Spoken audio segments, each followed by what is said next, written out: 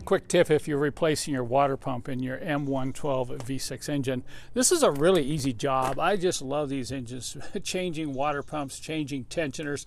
If you're going to change the water pump, change the belt, change the pulley, and change the tensioner. This usually becomes a problem in the 100 to 120,000 mile range. You'll start to hear the water pump rumbling. And if you pull the belt off, you can find out very quickly which bearings are making the noise. But quite a few owners have run into a problem after replacing the water pump. They get in, they go down the road 5 miles, a check engine light comes on. What do you mean? How can I just get a check engine light by changing the water pump? Well, this is such a common problem. I thought I'd just shoot this short little video and show you what you want to look for.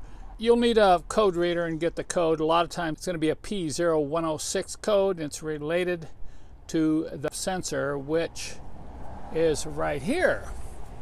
So as with this car, you look around here and you want to make sure all the hoses are connected, all the plugs are in place, because you have to remove this bracket here when you change the water pump.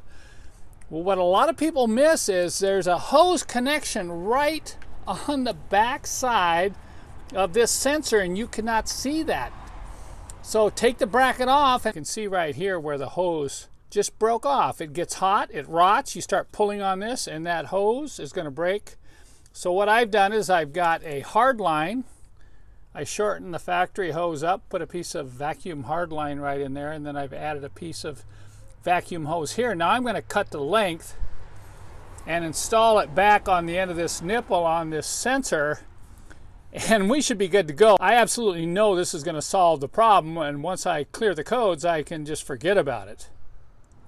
Here you can see I've cut the rotten hose off the end of this little nipple here, and I've shortened the new hose up to about 1 inch coming out of this cover. You don't have a lot of room to work on, and you won't be able to have a very long hose here or it will kink.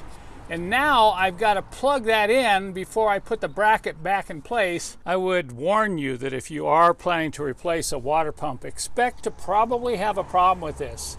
Due to the age and the heat close to this engine, you can expect some trouble with these vacuum hoses, and I've even seen these hard lines crack. So give this a very thorough inspection before you remove it. And of course, any of these rubber vacuum hoses are hard, replace them.